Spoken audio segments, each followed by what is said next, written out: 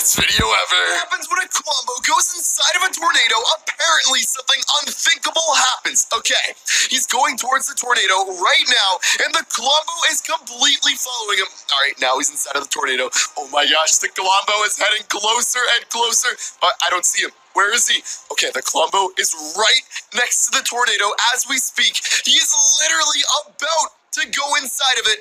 I have never seen this ever before. All right, oh my gosh. He's getting closer and closer. He is so close, but he is still not inside of the tornado yet.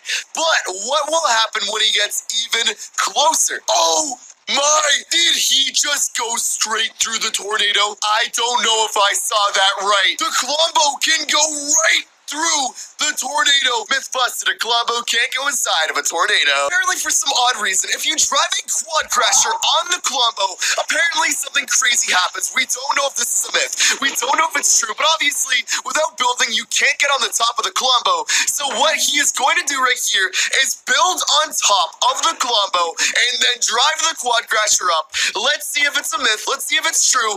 What will happen when you go on top? Is he mad? He's not mad. You can literally drive the quad crasher on the Klombo, and he does not get angry. That myth is busted.